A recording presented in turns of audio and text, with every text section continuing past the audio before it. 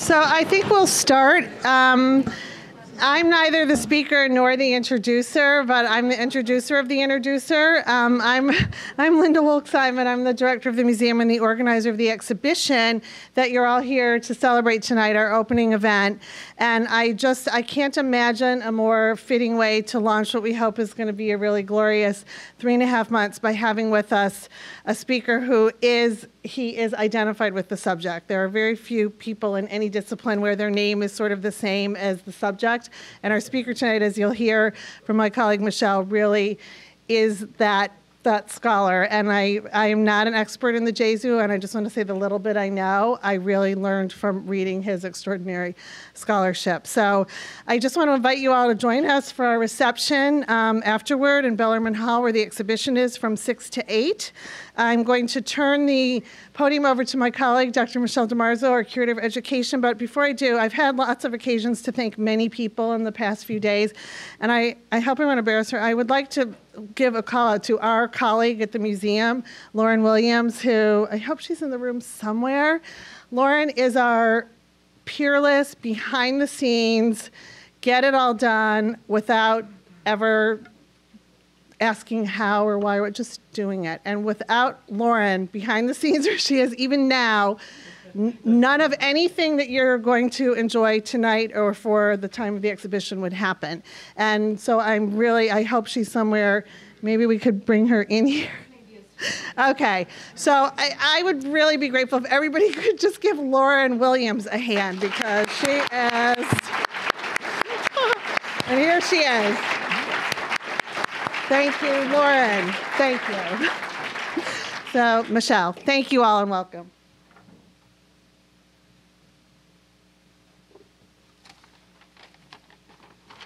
Good evening, ladies and gentlemen. My name is Michelle DiMarzo, the Curator of Education and Academic Engagement here at the Fairfield University Art Museum, and I am delighted to introduce Gauvin Bailey, Professor and Bader Chair in Southern Baroque Art at Queen's University at Kingston, Ontario. As Linda just explained, one of the foremost experts on the art of the Jesuits and of Baroque Rome. Professor Bailey is the author of numerous books, two of whose titles suggest the wealth of erudition that he brings to the subject of tonight's lecture, the construction and embellishment of the Church of the Jesu in Rome. The first is the 2003 Between Renaissance and Baroque, Jesuit Art in Rome, 1565 to 1610, which you can purchase a signed copy of after the lecture, should you wish. And the second is The Jesuits and the Arts, 1540 to 1773, co-edited with John O'Malley in 2005, which offered the first ever comprehensive survey of the Jesuits' artistic enterprises across Europe, Asia, and the Americas. His more recent book projects include The Palace of Sans Souci in Millau, Haiti, published in 2017, and Architecture and Urbanism in the French Atlantic Empire, State, Church, and Society, 1604 to 1830, forthcoming this year. In addition to Queen's University, Professor Bailey has taught at King's College at the University of Aberdeen, Boston College, and Clark University, along with guest professorships as far-ranging as the Zentrale Institut für Kunstgeschichte in Munich and Universidad de los Andes in Bogotá. Professor Bailey has also held a number of prestigious fellowships, including those with the Guggenheim Foundation, the Harvard University Center for Italian Renaissance Studies at Villa Itati, and the British Academy. He is a corresponding member of the Institute of France, as well as a fellow of the Royal Society of Canada. I could certainly go on at great length, but instead I simply invite you all to give a warm welcome to Professor Bailey.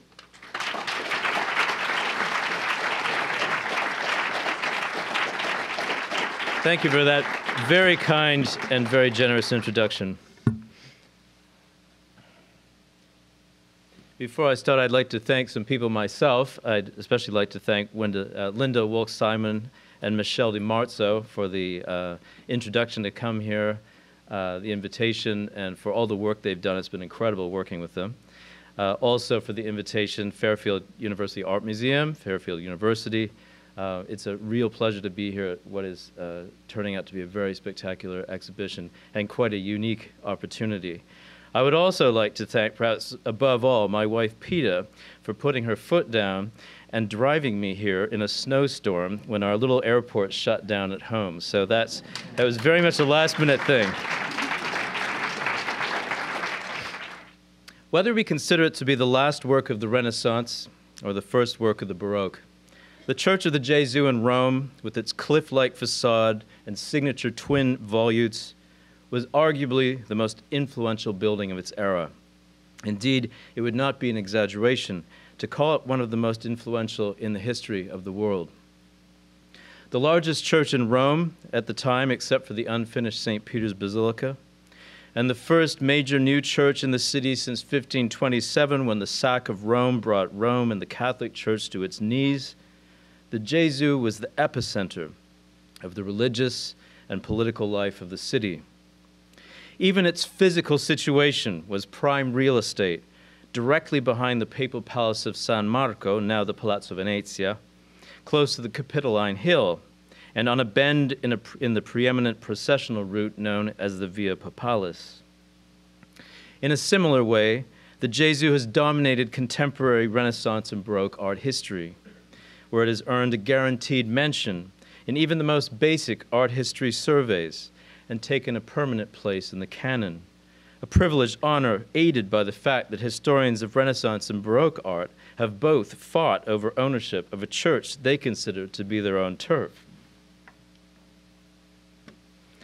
Generations of students of architectural history, including the ones standing before you this evening, have written undergraduate essays on why the facade design of the church's main architect, Giacomo Barazzi da Vignola, on the left, with its stepped wall planes and sloping struts, was rejected for that of Michelangelo's pupil Giacomo della Porta on the right, flatter with the vertical emphasis created by linked pairs of pilasters on both stories, and of course, its scrolling volutes. From the very beginning, few have been indifferent to this cavernous, ornately decorated building, holding it up either as the embodiment of Catholic triumph or of corrupt worldly sensuality. One is not surprised, perhaps, by Protestant critics, such as Grey Bridges' Fifth Lord Chandos, who marveled in 1620 at how the gloriousness of its altars, an infinite number of images, were used to catch men's affections and ravish their understanding. And he was writing at a time when the nave and apse were bare, and only part of the crossing and side chapels had been decorated. One of these was the colorful Angels Chapel by Federico Zuccaro, shown here, finished about 20 years earlier. But plenty of Catholics were also suspicious of the visual richness of the church's decorations. After Queen Christina of Sweden, a former Protestant monarch, now resident in Rome kind of as a papal queen, expressed her enthusiasm for Boccicio's opulent ceiling frescoes following a sneak preview in 1679. An anonymous critic made snide remarks about her lapse in taste. Indeed, the pseudo-queen's penchant for worldly extravagance, or what we might call bling, made her an easy target. In fact, the most damning reaction to the Gesù was by a Catholic, the 19th century French critic and historian Hippolyte Taine, whose taste, like that of his contemporary John Ruskin, tended toward the austere and the Gothic. Incensed after a visit in 1865, he sniffed, "This church is like a magnificent banqueting hall, adorned with all its silverware, all its crystals, its damask cloth, its curtains trimmed with lace. In the Jesuits' ingenious and delicate hands, religion has become worldly. She desires to please. She dresses up her temple like a salon. The little rotundas on both sides of the large nave are charming marble cabinets, cool and half-lit like the boudoirs or baths of a beautiful lady." He continues, "Pretty white marble angels frolic on the entablatures, showing off their elegant legs. In short, this church has all the bonbons of a devout confiserie. But if the Jesuits made bonbons," he said, "it was with genius. The proof is that they have reconquered half of Europe in this way." And not just Europe. The Gesù was also the first church building with a truly global diffusion. Its facade, ground plan, decorations, generation imitations across North and South America, the Caribbean, Africa, and Asia within decades of its completion. Although the Jesuits did not promote a specific style, as many have claimed in the past, certain elements of the facade and interior of the Gesù were recreated by Jesuits and others around the world as a way of claiming allegiance to Rome, to the Catholic Reform, and to the papacy. I just want to show you 4 examples limiting ourselves to facades. The Jesu's sister church in India, the Bom Jesus in Goa, was begun just 19 years after the Roman Church was completed, and contains the body of Francis Xavier, the other of the first 2 Jesuit saints. Its facade plays a spirited 2-tone variation on the Jesu's pilasters and entablatures, with fan volutes instead of scrolls. On the south coast of China, the Church of Our Lady in Macau, better known as St. Paul's today, begun in 1601, was also more than a faint echo of the Mother Church, despite an overlay of richly carved Chinese-style Marian imagery, lotus blossoms, and temple lions. Here the volutes contain a skeleton, a devil, and the earliest Chinese characters ever carved in a Christian church. In Beijing itself, a short walk from the Forbidden City, in the Portuguese Jesuits' church called the Nantang, or Southern Hall, the Jesu's wide, flat facade and volutes are bookended by Iberian-style towers and fronted by a Chinese temple courtyard, complete with temple lions. The building you see here was rebuilt in 1703 to 33 by the Italian Jesuit Fernando Buonaventura Moggi. Some missionaries could only afford a Gesù in miniature.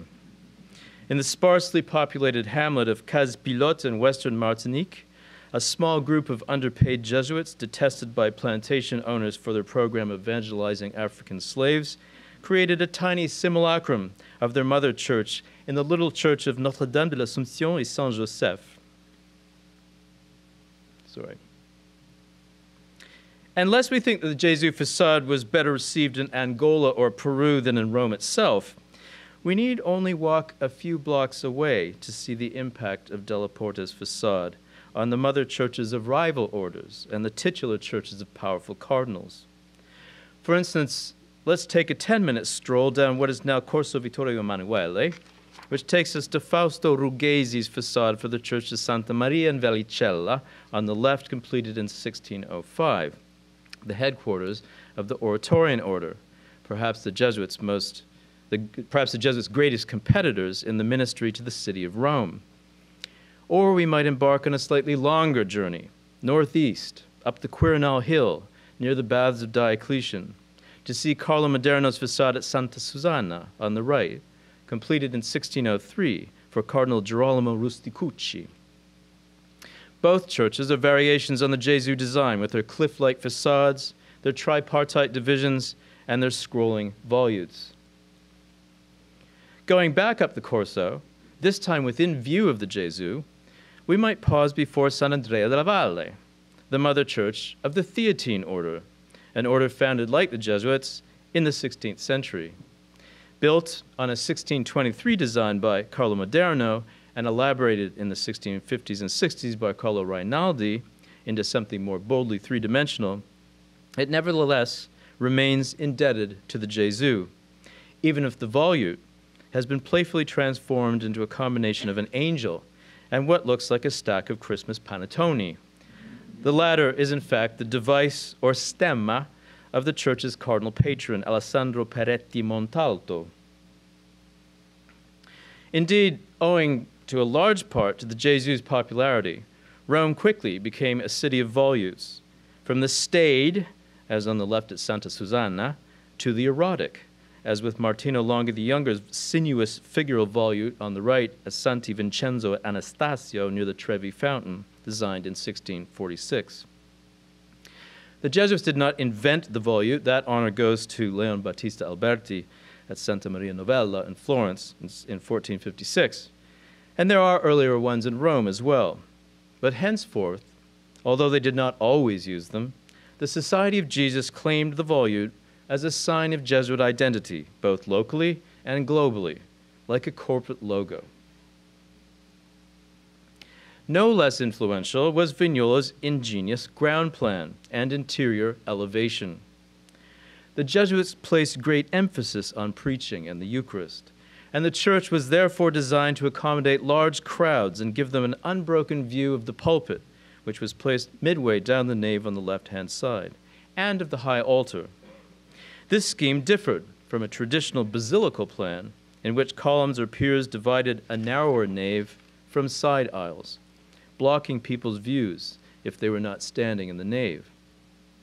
Vignola compensates for aisles with 6 nave chapels placed discreetly to the sides and lined up in enfilades with narrow communicating passageways to allow circulation between them. The church is a Latin cross, a form with early Christian precedents, and most famously promoted by Alberti again at San Andrea in Mantua, 1472-90, but here almost entirely inscribed within a rectangle with a semicircular apse. At the 4 corners of the crossing are smaller chambers, the 2 flanking the chancel, housing the chapels of the Madonna della Strada on the left, a miraculous image which resided in the original wayside chapel that sat on the site when it was first given to the Jesuits, and on the right-hand side, that of St. Francis of Assisi, an early hero of the society in the days before they had their own saints. The spacious crossing possesses an extraordinary majesty, as the width of the nave equals that of the transepts and apse.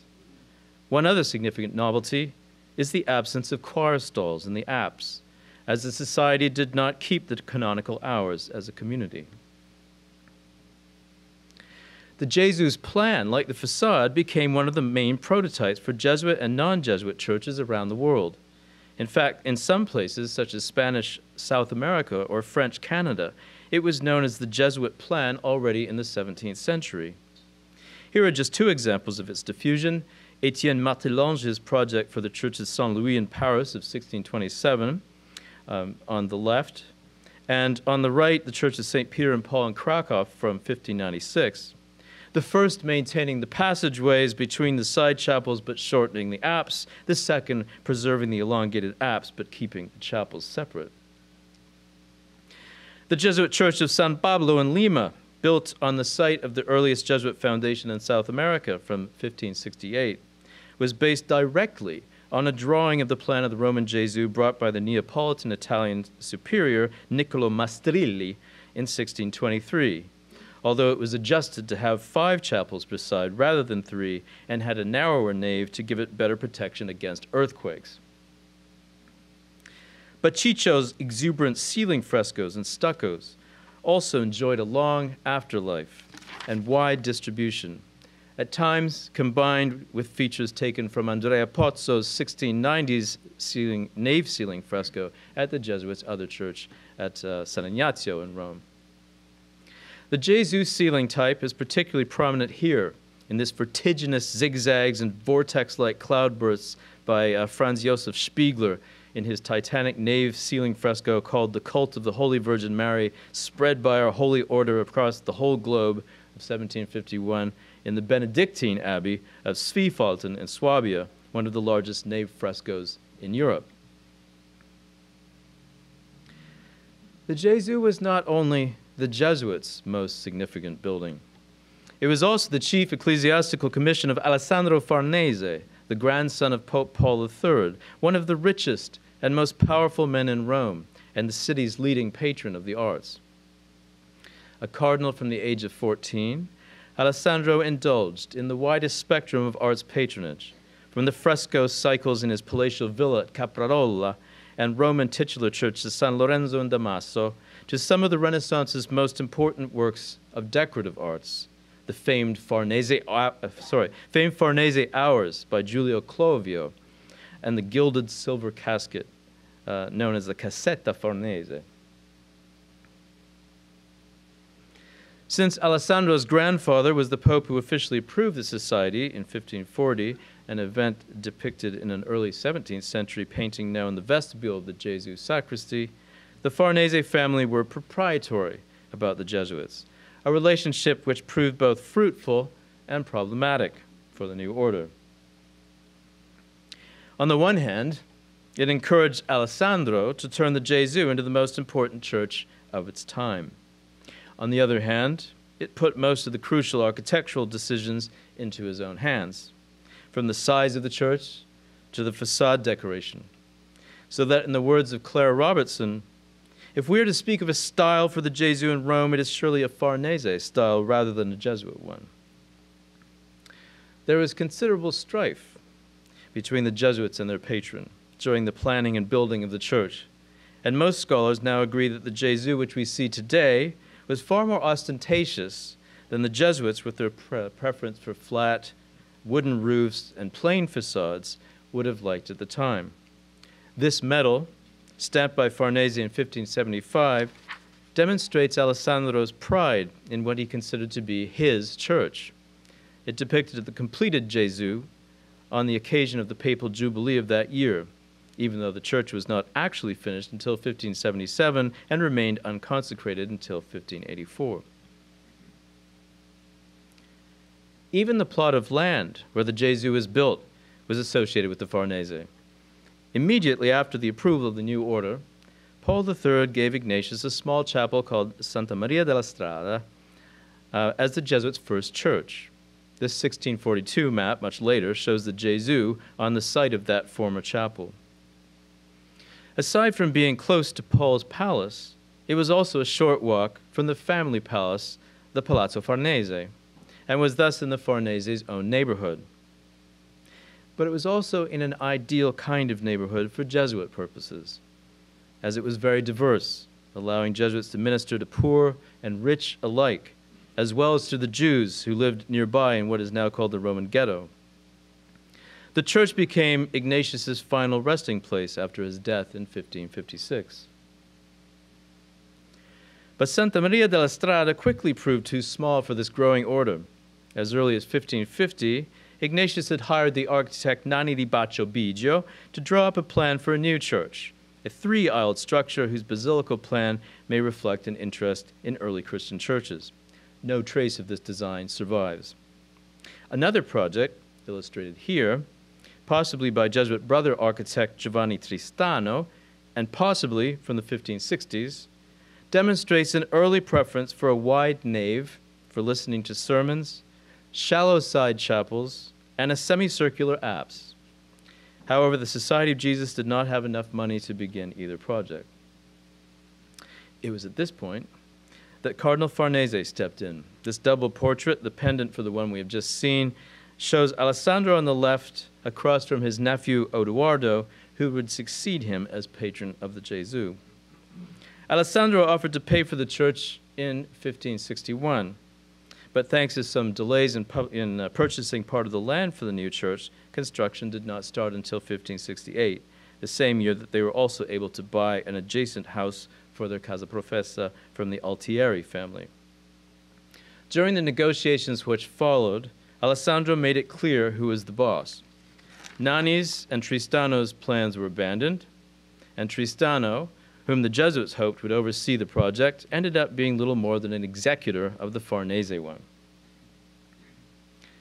It was Alessandro who brought in Vignola, a family architect who had designed the villa at Caprarola. Although Vignola first played with the idea of an oval church, he eventually settled on the existing Latin cross plan, perhaps a compromise with Tristano's design and the Jesuit desire for a wide open nave. And the church was built and decorated with the assistance of the Jesuit architectural supervisors Giuseppe Valeriano until 1590 and Giovanni di Rossi from 1590 to 99. Famously, the Jesuits objected to Vignola's barrel vault, since they were afraid that it would create echoes and be unsuitable for preaching.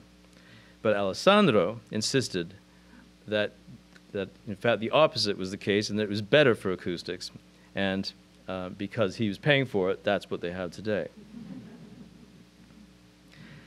Alessandro also decided to reorient the church west to east so that its facade faced the square, giving it a much more imposing and dramatic appearance, especially when bathed in the afternoon sun. Nevertheless, as we have seen, the cardinal was unhappy with Vignola's facade design and hired Della Porta in 1571 to finish the church. In the end, Alessandro spent 4 times as much as he had intended on this project. Perhaps wary of his uncle's profligacy, Odoardo was less enthusiastic about the project he inherited upon Alessandro's death in 1589, which is why the nave and apse vaults remained undecorated until 1574, more than 60 years after the completion of the decorative program of the side chapels.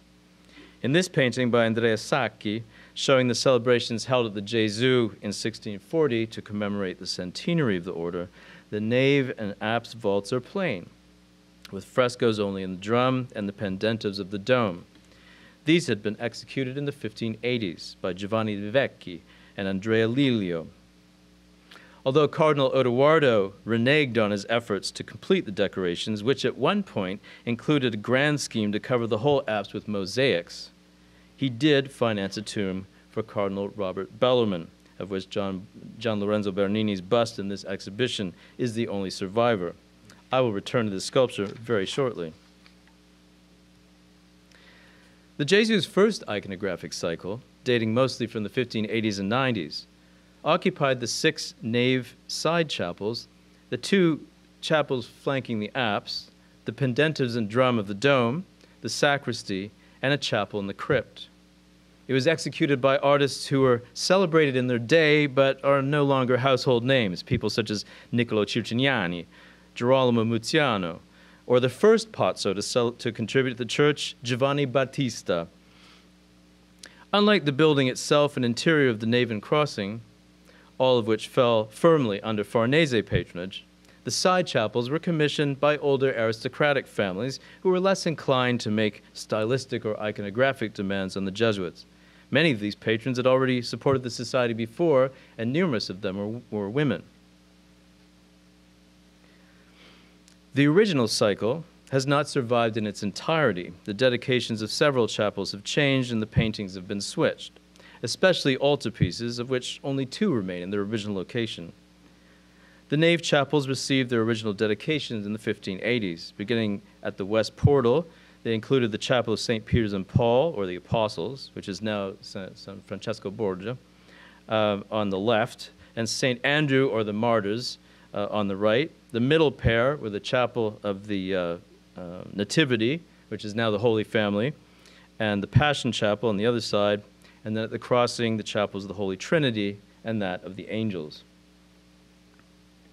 The chapel to the left of the apse, on the left here, inherited its dedication to the Madonna della Strada from the original church on the site, and its pendant on the right side, now the Chapel of the Sacred Heart, was originally the one dedicated to St. Francis of Assisi. Although extraordinarily complex and bursting with color, indeed the effective power of color was a major concern of the early Jesuits, this series of paintings by over 45 artists is less triumphant than Gauli's and Pozzo's work, and was also quite experimental. The early Jesuits were still investigating ways in which art could serve their ministries, and the artists they hired and the styles and subject they promoted revealed a variety of approaches. Some of them already tested out in the churches and residences of their 5 other institutions in the city. The Gesù paintings were also closely related to printed books, especially Geronimo Nadal's Evangelicae Historiae Imagines, printed in Antwerp in 1593, a major series of illustrated meditations on the Gospels with links to pictures and meditations to the text of the liturgical cycle of the year, and which was the basis for Gaspare Celio's 2 lateral frescoes in the Passion Chapel from 1596-7, one of which is shown here. Although they are not well known today, these paintings enjoyed wider influence at the time, such as Celio's dramatic, violent, windswept apotheosis of the instruments of the Passion from 1596-7, also in the Passion Chapel, which inspired Cherubino Alberti's fresco of the glory of the cross at the nearby church of Santa Maria sopra Minerva, painted between 1605 and 11. Similarly, Giuseppe Valeriano's panel of the Assumption of the Virgin in the Chapel of the Madonna della Strada, executed between 1586 and 88, may have inspired the Virgin's placement and pose in Annibale Carracci's Assumption in the Cerasi Chapel of Santa Maria del Popolo from 1601, where it accompanied Caravaggio's Crucifixion of St. Peter and Conversion of St. Paul, both from 1601. In fact, Caravaggio unsuccessfully sought a commission for one of the Gesù side chapel paintings in 1602, an altarpiece of the Resurrection for the right transept, where the altarpiece of St. Francis Xavier stands today. The job went instead to his bitter Roman rival Giovanni Baglione, and a bozzetto, or oil sketch, of Baglione's altarpiece is all that survives today, as seen on the left. Caravaggio was so incensed at the Jesuits' choice that he and his companions wrote scurrilous and scatological verses, making fun of Baglione's painting and accusing him of copying Caravaggio's signature style, especially his deep chiaroscuro called tenebrism, as seen on the right in Caravaggio's Martyrdom of St. Matthew, 1599 to 1600, from the Contarelli Chapel in San Luigi dei Francesi, the painting, in fact, which Baglione was most likely imitating in his work for the Gesù. One of the few lines of Baglione's that's appropriate for a general audience calls Baglione a disgrace to painting. I won't go any further with that. Baglione brought a libel case against Caravaggio in 1603, which not only led to a lifelong hatred between the artists, but also left us with the single largest collection of archival documents about Caravaggio, something which has been crucial for art historians hoping to learn about Caravaggio's tastes, friends, enemies, and attitudes. I will segue into my discussion of the later decorations of the Gesù by suggesting that there are more links between them and the decoration of the early side chapels than is generally recognized. Individual motifs such as Celio's apotheosis likely inspired Gian Lorenzo Bernini's project for the Puto carrying the cross from 1672 to 75, one of 4 surviving studies he made as guides for Giovanni Battista Gauli's Gesù dome fresco. Both make dramatic use of foreshortening to give the sensation that the cross is being lifted out of our space into the heavens as angels cling to the massive cross and cloudbursts part above. On a more generic level, all 6 of the nave side chapels are crowned with apotheosis scenes and other miraculous visions of this sort, in which the vaults seem to open up into the sky to reveal angels, saints, golden light, and clouds, many of them featuring a multitude of small-scale figures like those in Gauli's ceiling. These side chapel decorations also shared, with Gauli's frescoes, a taste for robust color, not only in the frescoes and altarpieces, but also in their splendid and multi-hued marble and gilded revetments. Gian Lorenzo Bernini was critical in making the renovations of the 1670s and 80s happen, in successfully gaining the job for his disciple Gauli, and in the early phases for guiding the young painter with advice and sketches like the one we have just seen.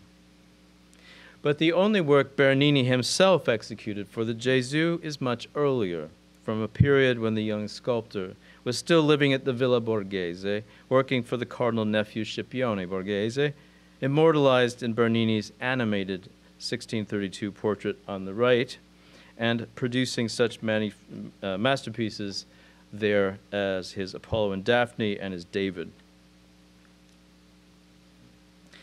His subject for the Gesù was Cardinal Bellarmine, the hammer of heretics, who became the rector of the Jesuit Collegio Romano and a theologian specializing in anti-Protestant rhetoric.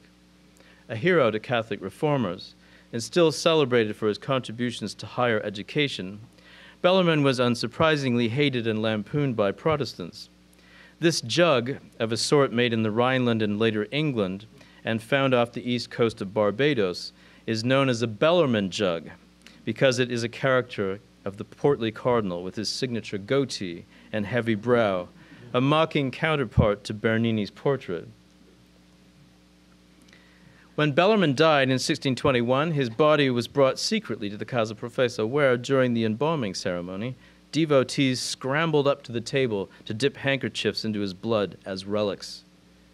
His tomb, designed by Della Porta and commissioned by Odoardo Farnese, was begun in 1623, and it was positioned on the left side of the apse, as can be seen in this detail from Sacchi's painting, where it remained until 1841.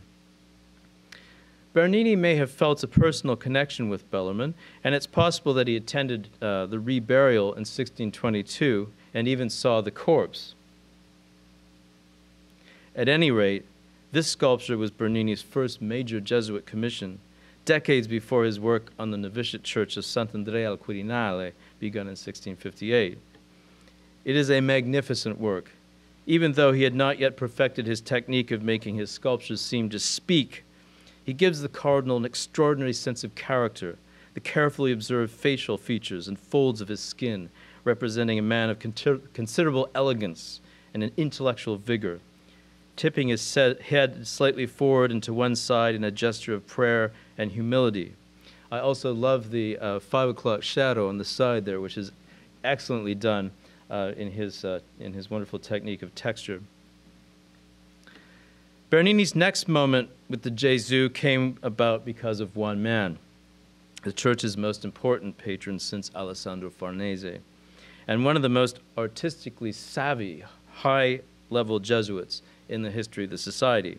This man was John Paolo Oliva, Superior General of the Society of Jesus between 1661 and 81, and the main protagonist in the completion of the nave, crossing, and transept decorations of the Gesù, and the equally lavish ornamentation by Andrea Pozzo of the new Jesuit church of San Ignazio, 3 blocks away, due north and attached to the Collegio Romano, although he did not live to see their completion. Here is Andrea Pozzo's gargantuan illusionistic nave ceiling painting at San Ignazio, begun 10 years after Oliva's death, celebrating both the order's founder and the global enterprise of the Society of Jesus. As Franco Mormando has noted, Oliva wavered between the Jesuit party line that their buildings should be humble and simply adorned, and an enthusiasm for opulence and what he called magnificence, especially in churches. Oliva became acquainted with Bernini during the latter's work at San Andrea, which he completed during Oliva's tenure in 1670, and the two men quickly became something of a mutual admiration society. Personal friends, but also men who recognized each other's strengths. In Oliva's case, his celebrated preaching style, which had even impressed Louis XIV, not an easy task for a non-Frenchman.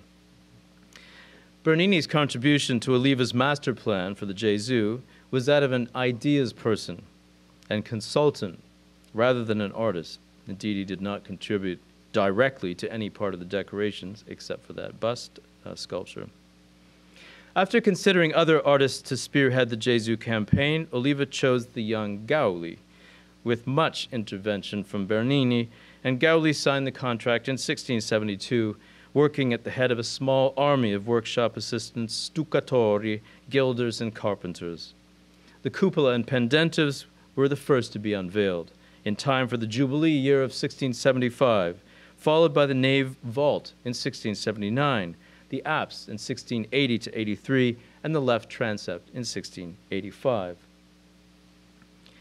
Gauli's dome fresco, The Vision of Paradise, is deeply indebted to the heavenly dome frescoes of the Renaissance painter Antonio da Correggio in Parma, notably his Assumption of the Virgin in Parma Cathedral, 1522 to 30, shown on the right, which Gauli studied firsthand at Bernini's urging. Both have the spiraling upward motion created by the clouds and tiny figures who play a secondary role in the interplay between darkness and light, and the expressive use of color. Like Farnese 100 years earlier, Oliva wanted this work done in time for the Jubilee, actually stipulating this in his contract with the painter. Gauli also painted over De Vecchi's pendentives, which had each depicted a single church father. But instead of one figure per pendentive, Gauli gives us 4 each, this time representing Old Testament prophets, Old Testament judges, the evangelists, shown here, and the fathers of the church. In the place of De Vecchi's staid poses, he gives us lively interactive figures who twist and turn with the energy of the later nudes, sibyls, and prophets in Michelangelo's Sistine ceiling. But the nave project is his masterpiece, an illusionistic combination of fresco, stucco, gilding, and architectural elements, which reproduced on the grandest scale ever Bernini's invention known as the bel composto, or beautiful whole. In a composto, the media literally break through their traditional frames and barriers and combine to create a single artistic moment, a representation of visionary experience meant to overwhelm the viewer. In this painting, entitled Adoration of the Holy Name, 1676 to 79, Gaudi boldly crosses media boundaries.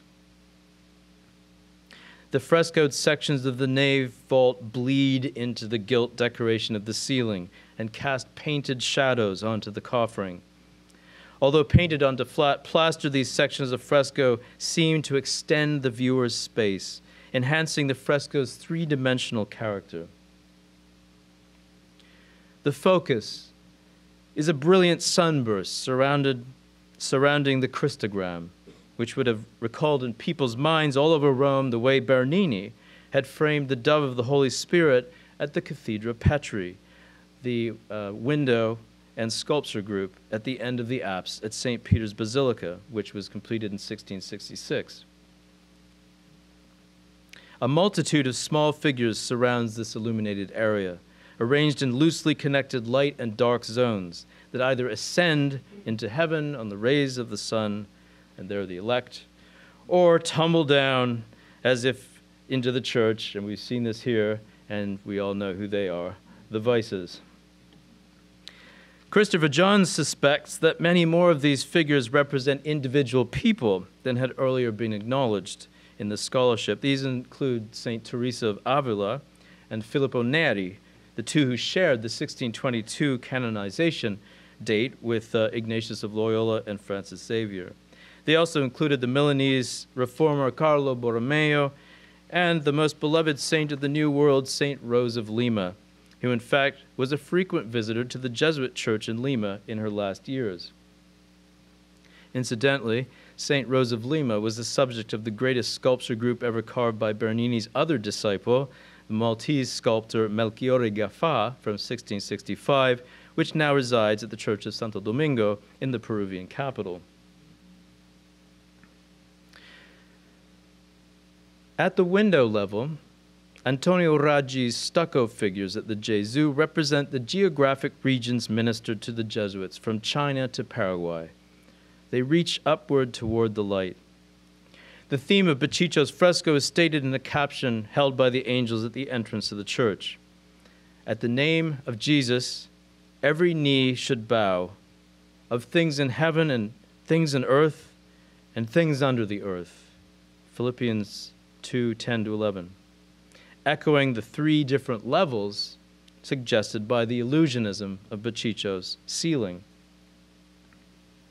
The Christogram, or the initials IHS, standing for Jesus Hominum Salvator, or Jesus Savior of Humanity, was at once a representation of the glory of Christ and of the glory of the Jesuits.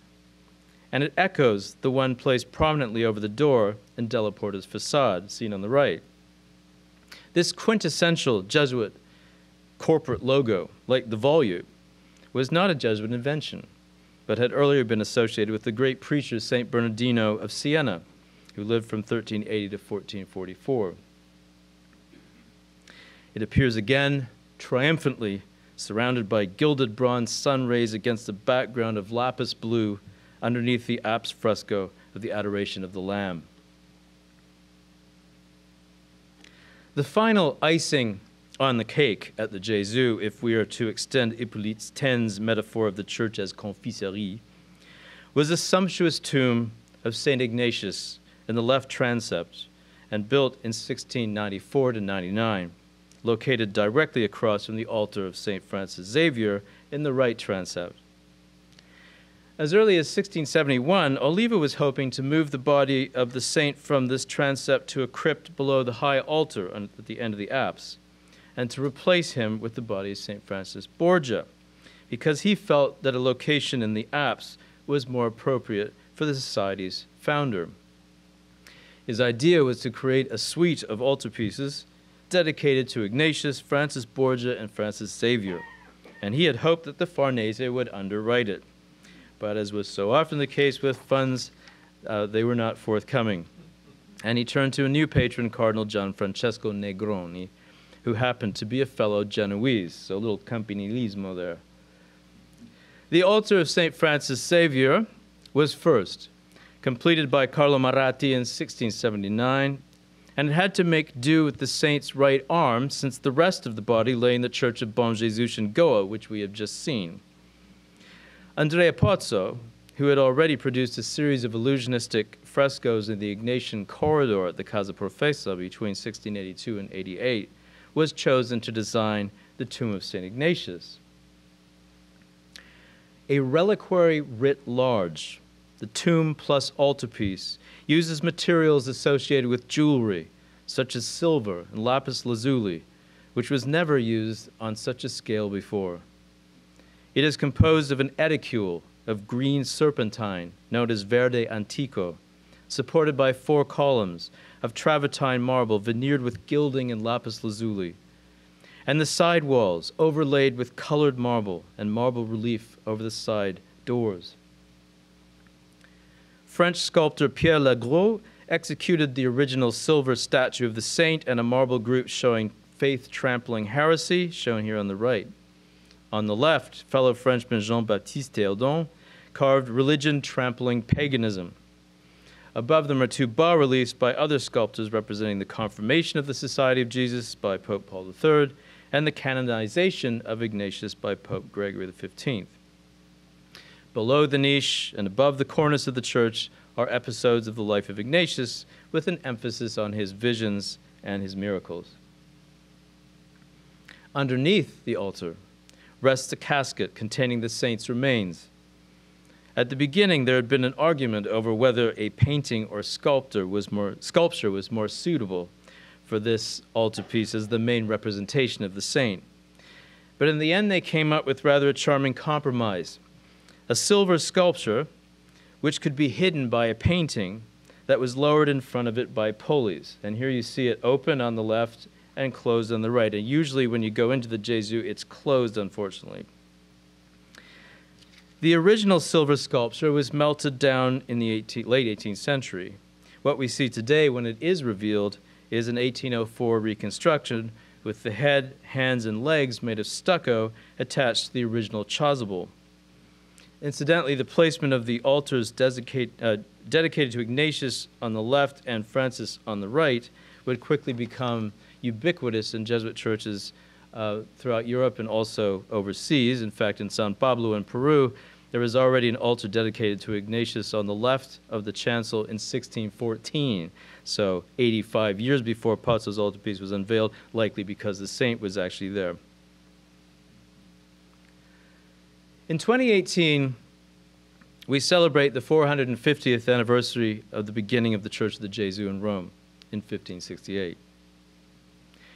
In the half-century since James Ackerman called it one of the most significant and influential architectural statements of the Renaissance, the Jesuits' reputation as one of the most important churches in the world has only increased.